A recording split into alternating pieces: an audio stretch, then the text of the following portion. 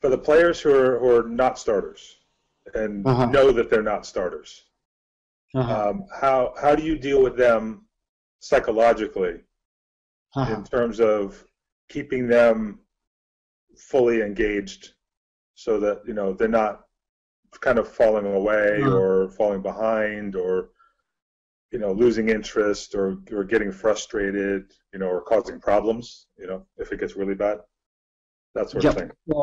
I give you an example. I lost one men's league because in the last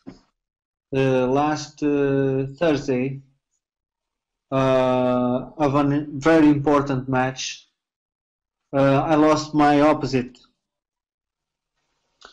and the second opposite was a young guy that was not prepared to assume that responsibility, and that was a big lesson for me because I try to use them, the non-starters, as much as I can, even assuming some risks, but because is the only way that we have to prepare them for, in any circumstance, to step up and assume the responsibility if there is an injury or something like that. And there is also another important point in my coaching philosophy. I try to develop my team. The value of my team is given by the worst player I coach. So I try to develop the worst players of my team. I try to develop them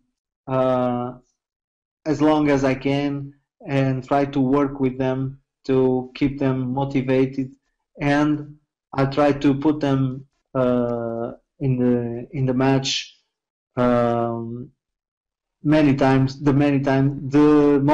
most times I can. So and when I coach the professional players, I try to appeal to their sense of career. Okay, you are not starter, probably you don't like the coach, but you have a career that will not last too long, so you cannot afford to lose 1 year, 1 season. So you have to develop yourself. That's the best thing you can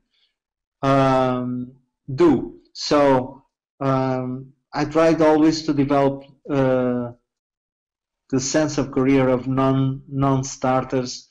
In those situations, they were not able to fight for a place in the starting 6. So of course it's not always so easy, but these are the things I did. Put them into the match as I can.